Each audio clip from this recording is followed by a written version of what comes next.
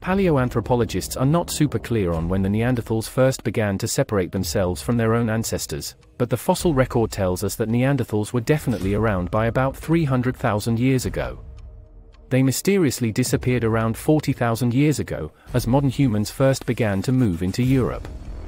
There is no reason to suspect that ancient humans, whether they be Neanderthals or Homo sapiens, were any less territorial, any less barbaric, or any more civilized than we are today.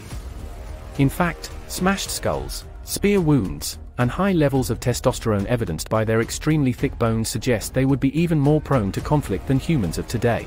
However, given the difficulty of interpreting the fossil record, scientists are divided on why these primitive humans no longer walk the earth.